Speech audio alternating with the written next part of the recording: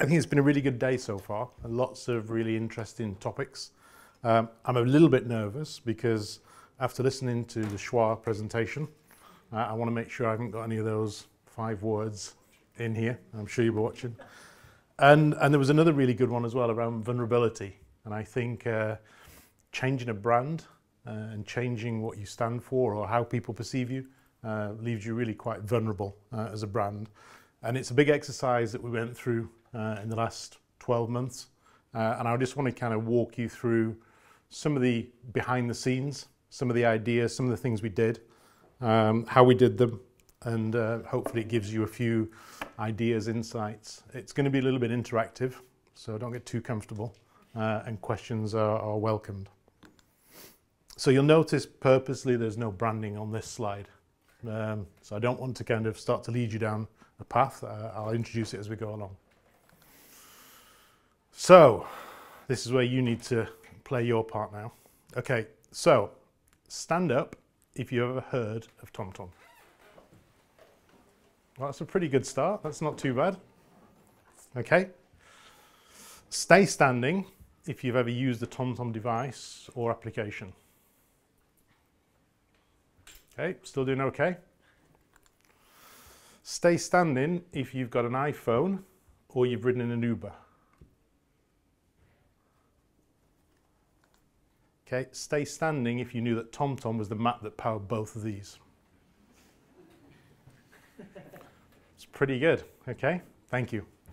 And I think that's the biggest challenge we've got right now, is we have a brand perception problem. But we've been around a long time. 30 years ago, the business was founded, and just before the turn of the century, we launched the first navigation software. For those of us in the room who are old enough to remember, I don't think there's many, before the iPhone used to have something called a Palm Pilot. There's a few nodding heads. Okay, software launched its TomTom launched its first software on the Palm Pilot. Okay, and that's what you use to navigate with. And in 2004, we brought the first portable device to the market, and it was a game changer because at that point, to get navigation in your car cost you about 5,000 euros. And here you were with a device on the market that was pretty much sub 500 euros. And it really changed the industry.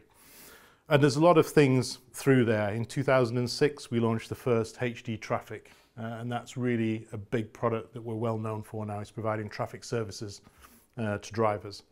In 2015, we launched the first high definition maps for self-driving cars. Okay, so we've been working with companies building out self-driving technology for the past 7-8 years. In 2020, we launched Digital Cockpit, which is an open source platform for car makers to build their connected devices and their connected navigation experience and driver experience upon. And last year, we launched something called TomTom Maps Platform. So there's lots of innovation happening over the last 30 years. However, when we polled to do this brand research, and when we polled all of the different sectors that we work within, only 44% of the tech sector were even aware that TomTom was a brand, even when prompted to do so. I'm not going to tell you what it was before there was any prompts, but it was considerably lower. Only 5% of those in tech just think about TomTom in any part of the conversation around development and around technology. Awareness-wise, UK was the highest, and it's one of our core markets. Netherlands, which is our home market, was second, followed by France, and the lowest was Japan at 5%. USA was somewhere in the middle, mid-teens. So even though we've got 30 years of innovation, we've brought lots of things to market, we're still primarily known for one thing, and we're known by a certain generation. And whenever I talk to somebody and you mention the word TomTom, it elicits one of 3 responses. One is, it's the thing my dad used to have in his car that I stuck to the windscreen. Number 2 is who? And number 3 is, wow, you guys still around? Okay, so we've got a really big job to do. And we had to do that by looking at the brand and what it represented. Now, this was a challenge. We are founder-led. Okay, so there's a lot of equity and there's a lot of personalization in the brand. It was developed by them more than 30 years ago. It's had the same look and feel since day one, and we wanted to change that. So the conversation started probably 2 years prior to start to seed that discussion. Well, how do you feel about changing the brand? We moved from where we were and we need to move to where we're going as a brand. And it's hard. This is where we started. This is what we're known for, the hands. Okay? And it's been like that always. But it's no longer really our market. We've shifted from a B2C company, primarily in hardware, and we're now a B2B company, primarily in software and services. So we had to make lots of decisions, and it was a really, really long process, and it accelerated in the final year, but it started pre-pandemic. So we did audience testing, and we chose developers and tech developers as our primary audience, because those are the ones who are using our services, our software, our applications, etc. And we wanted to really understand, as you saw earlier, what they thought about the brand. We also wanted to test with our current customers and our employees to make sure they also understood what the brand stood for and where it was going. We also had to decide how we wanted to present the brand. It had to engage, it had to attract people, it had to stand for certain things. And it wasn't just the logo, it's the language as well. And way beyond all of this is all about the mission, the purpose, what we stand for. And I'm not going to go all the way into that today. But the logo and how it's written is the primary thing that people see. What we found when we looked across all of the different markets that we tested, these were some of the words that came out. So friendly, accessible, easy, reliable, trusted, smart. These were words that kept being repeated. I hope there's none of these are bad words, by the way. So we started with the word mark and how we write the brand. And again, a little bit of a poll in a second. So there was many, many iterations and the list was huge. But this was the kind of the final four that it came down to. So show of hands, who thinks number one works? Good. Couple of people. Okay. Number two? Number three? And number four? Okay, interesting. Interesting. In the first poll, that's what it looked like. Okay, so actually the one that was classed as more techie, that was the favoured one when we ran the first poll, and this is across developers in tech, across employees, and across existing customers.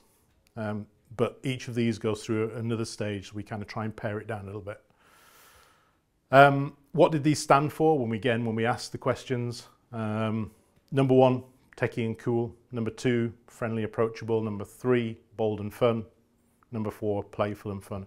But also there's other comments. So number four, whilst it's playful and fun, was the hardest one to read. People really struggled a little bit to see it. Number three was the easiest to read, and the other two were reasonably easy to read. And you can see there's lots of other comments in there as well that describe it.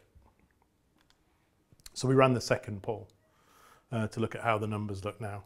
And again, techie one comes out on top, we drop the lowest performing one, and we go through the process again. And we do it a third time as well. And this time you start to see where it starts to change now. When you start to pull out different, or you start to remove options, you start to see how it changes. So eventually we got down to the one that was probably the favoured one. It's probably the one that we favoured as a team as well, but obviously we don't want to lead what people see, and that's where we've ended up. This is some of the, again, this is some of the comments that come back. So the first one was seen as being trustful, approachable, legible, bold, unique. Second one was a little bit retro, a little bit techie, but again didn't really kind of jump out that much when you compare it to all the others. The last one and the first one and the last one are not dissimilar in style. But again, not maybe grabbing people quite as much. So we've got the word mark, okay, half the job done. Now we've got to get the brand. And we looked at how it could be integrated into the word mark that was chosen. And what we came up with was this. And the idea of this was it was a very simple icon. But it portrayed something, and it gave people the idea of location So you've all seen how pins get dropped on maps from different applications and services. It gave somebody that idea that we were talking about location information and location data. And being able to animate it in different ways gave us lots of options that we could do different things with it. So we started to test it on many things and many areas, from how it would look on a billboard, on the high street, etc., to how it would look in different scenarios, from vehicles to buildings to apps to maps to applications, etc., etc. And we tested it extensively over different ways, and we tried to put it in different forms as well. So what happens when we put it in this form, for example, where it's stacked here? How does it look? How does it look when you add just the word mark or the word mark and the logo on different things? And we really went through an exhaustive process, and finally, at the end of the journey, this is what we got to. So this is now the brand that we rolled out in November last year.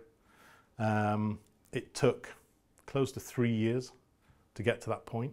Majority of the work was done in the final year. And really the purpose of this presentation is to kind of show you just some of behind the scenes, but kind of talk more about the lessons learned and the things we kind of did and found out along the way. And this is where I kind of encourage questions, because again, I think I don't just want to talk to you about what we did and what we learned, but I think I'm keen to hear people's ideas as well.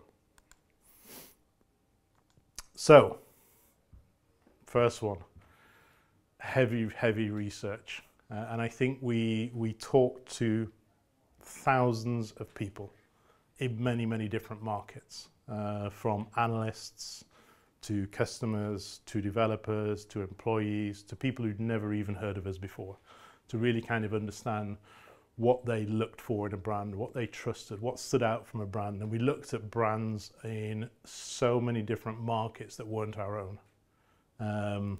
Be that banking, be that sport, be that food and beverage. And we looked at what that brand and what that brand delivered and how the two came together. So what did the word mark, what did the logo say about the brand when you compared it to what actually they did, whether they were a food brand, a banking brand, whatever it was. As part of that, take the time to ask the right questions.